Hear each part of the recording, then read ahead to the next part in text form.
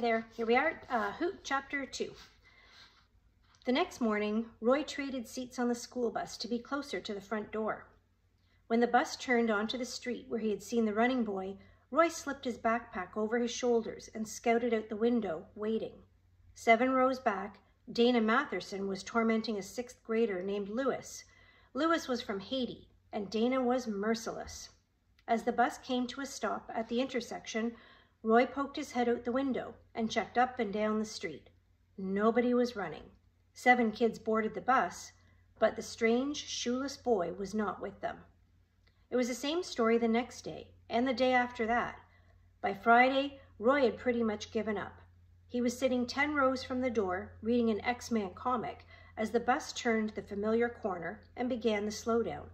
A movement at the corner of his eye made Roy glance up from his comic book. And there he was, on the sidewalk, running again. Same basketball jersey, same grimy shorts, same black-soled feet. As the brakes of the school bus wheezed, Roy grabbed his backpack off the floor and stood up. At that instant, 2 big, sweaty hands closed around his neck. "Where are you going, cowgirl?" "Let me go," Roy rasped, squirming to break free. The grip on his throat tightened. He felt Dana's ashtray breath in his right ear. "How come you don't got your boots on today? Who ever heard of a cowgirl wearing Air Jordans?" Roy squeaked, "They're Reeboks." The bus had stopped and the students were starting to board. Roy was furious. He had to get to the door fast before the driver closed it and the bus began to roll. But Dana wouldn't let go, digging his fingers into Roy's windpipe. Roy was having trouble getting air and struggling only made it worse. "Look at you," Dana chortled from behind, "red as a tomato." Roy knew the rules about fighting on the bus, but he couldn't think of anything else to do. He clenched his right fist and brought it up blindly over his shoulder as hard as he could. The punch landed on something moist and rubbery. There was a gargled cry. Then Dana's hands fell away from Roy's neck. Panting, Roy bolted for the door of the bus just as the last student, a tall girl with curly blonde hair and red glasses, came up the steps. Roy clumsily edged past her and jumped to the ground. "Where do you think you're going?" the girl demanded.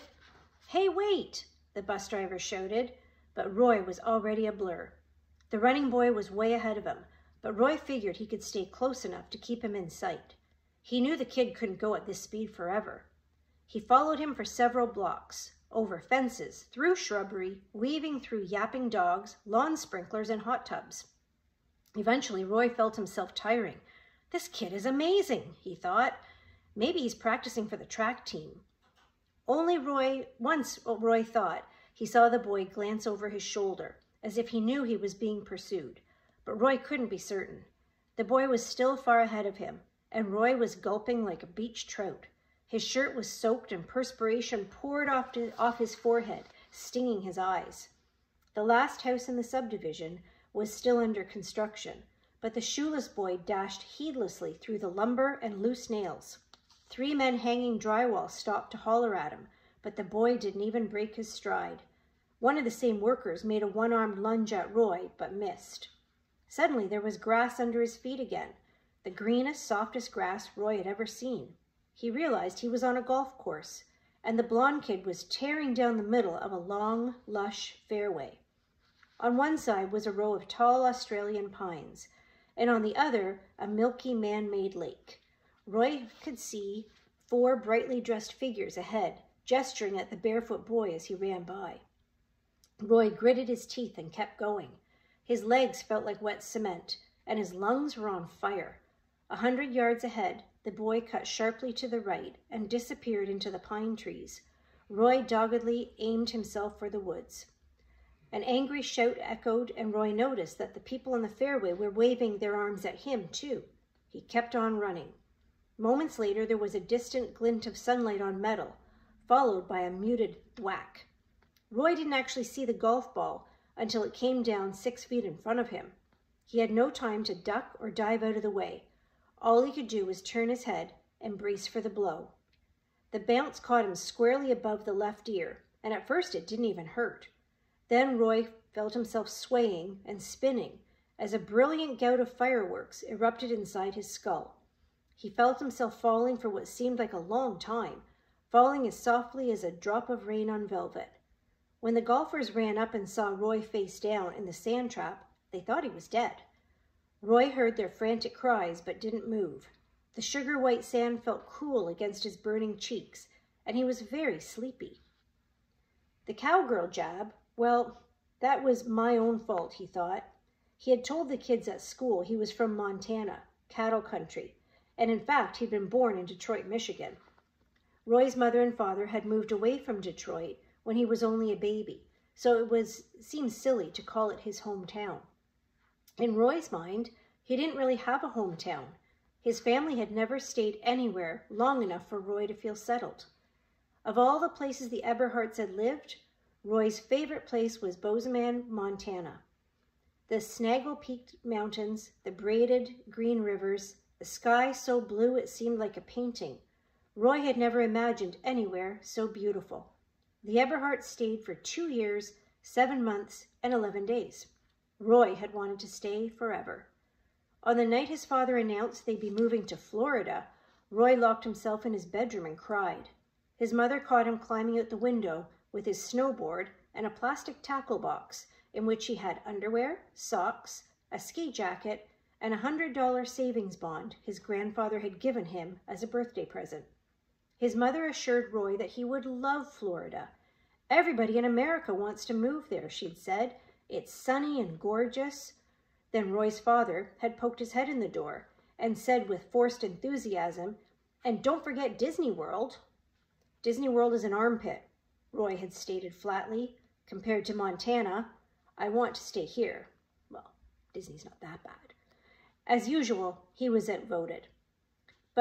So when the homeroom teacher at Trace Middle asked the new kid where he was from, he stood up and proudly said Bozeman, Montana. It was the same answer he gave on the school bus when Dana Matherson accosted him on the first day. And from then on, Roy was Tex, or Cowgirl, or Roy Rogershart. It was his own fault for not saying Detroit. "Why did you punch Mr. Matherson?" asked Viola Hennepin. She was the vice principal at Trace Middle, and it was her dim office cubicle that Roy now sat in, awaiting justice. Because he was choking me to death? That's not Mr. Matherson's version of events, Mr. Eberhart. Miss Hennepin's face was extremely pointy. She was tall and bony and wore a perpetually severe expression. He says your attack was unprovoked. Right, said Roy. I always pick the biggest, meanest kid on the bus, and then I punch him in the face just for fun. We don't appreciate sarcasm here at Trace Middle, said Miss Hennepin. Are you aware that you broke his nose? Don't be surprised if your parents get a hospital bill in the mail. Roy said, that dumb jerk almost strangled me. Really? Because your bus driver, Mr. Kesey, said he didn't see a thing. Well, is it possible he was watching the road? Roy said. Miss Hennepin smiled thinly. You've got quite the attitude, Mr. Eberhart. What do you think ought to be done with a violent boy like yourself? Matherson's the menace. He hassles all the smaller kids on the bus. But nobody else has ever complained. Well, yeah, they're scared of him, Roy said, which was also why none of the other kids would back up his story. No one wanted to rat on Dana and have to face him the next day. If you did nothing wrong, well, then why did you run away? Miss Hennepin asked. Roy noticed a single jet-black hair sprouting above her upper lip. He wondered why Miss Hennepin hadn't removed it. Maybe she was letting it grow. Mr. Eberhart, I asked you a question. I ran because I'm scared of him too, Roy said. Or perhaps you were scared of what would happen when the incident was reported. That's totally not true. Under the rules, said Miss Hennepin, you could be suspended from school. He was choking me. What else was I supposed to do? Stand up, please. Roy did as he was told. Step closer, Miss Hennepin said. How does your head feel? Is this where the golf ball hit you? She touched a tender purple lump above his ear. Yes, ma'am. You're a lucky young man because it could have been worse. He felt Miss Hennepin's bony fingers turn down the collar of his shirt. Her chilly gray eyes narrowed and her waxy lips pursed in consternation. She said, peering like a buzzard. What is it? Roy backed out of her reach.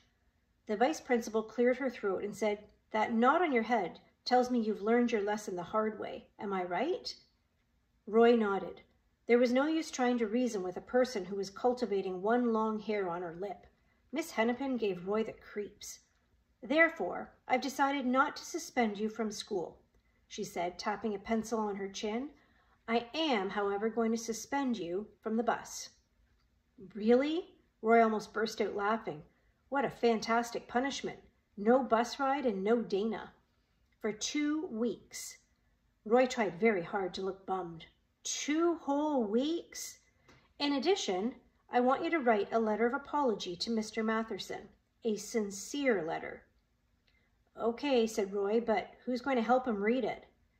Miss Hennepin clicked her pointy yellow teeth. "Don't press your luck, Mr. Everhart." "No, ma'am." As soon as he left the office, Roy hurried into the boys' bathroom. He climbed up on one of the sinks that had a mirror and pulled down his shirt collar to see what Miss Hennepin had been staring at. Roy grinned. Plainly visible on each side of his Adam's apple were 4 finger-sized bruises.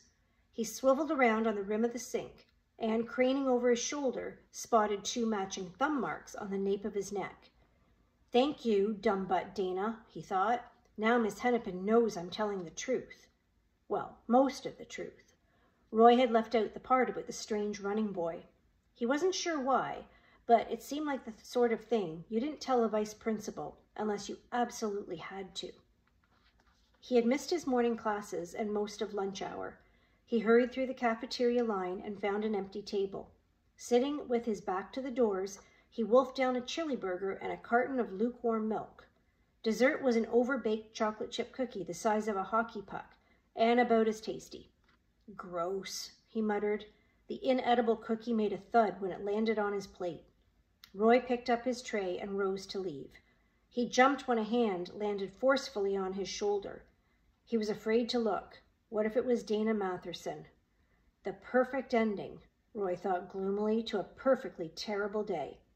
"Sit down," said a voice behind him. Definitely not Dana's. Roy brushed the hand off his shoulder and turned. Standing there, arms folded, was the tall blonde girl with the red-framed eyeglasses, the one he'd encountered on the school bus, and the girl looked extremely unhappy. "You nearly knocked me down this morning," she said. "Sorry." Why were you running?" "No reason." Roy tried to get past her, but this time she sidestepped in front of him, blocking his path. "You could have really hurt me," she said. Roy felt uncomfortable being confronted by a girl. It wasn't a scene you wanted other boys to see for sure. Worse, Roy was truly intimidated. The curly-haired girl was taller than he was, with wide shoulders and tan, muscular legs. She looked like an athlete, soccer maybe, or volleyball. He said, "Well, see, I punched a kid in the nose." "Oh, I heard all about it," the girl said snidely. "But that's not why you ran off, was it?" Well, sure it was. Roy wondered if she was going to accuse him of something else, like stealing lunch money out of her backpack. "You're lying." The girl boldly seized the other side of his lunch tray to prevent him from leaving. "Let go," said Roy sharply. "I'm late." "Take it easy. There's 6 minutes to the bell, cowgirl." She looked as though she wouldn't mind socking him in the stomach. "Now, tell the truth. You were chasing somebody, weren't you?" Roy felt relieved that he wasn't being blamed for a serious crime. "Did you see him too? That kid with no shoes?" Still gripping Roy's tray, the girl took a step forward, backing Roy up. "I got some advice for you," she said, lowering her voice. Roy glanced around anxiously. They were the only ones in the cafeteria. "You listening?" The girl shoved him once more. "Yeah, I'm listening." "Good." She didn't stop pushing until she had Roy pinned to the wall with his lunch tray. Glaring balefully over the top of her eyeglasses, she said, "From now on, mind your own business." Roy was scared, he had to admit. The edge of the tray was digging into his rib cage. This girl was a bruiser. "You saw that kid too, didn't you?" he whispered. "I don't know what you're talking about. Mind your own business if you know what's good for you." She let go of Roy's tray and spun on her heels. "Wait," Roy called after her. "Who is he?" But the curly-haired girl didn't answer or even look back. Stalking off, she simply raised her right arm and reproachfully wagged a forefinger in the air.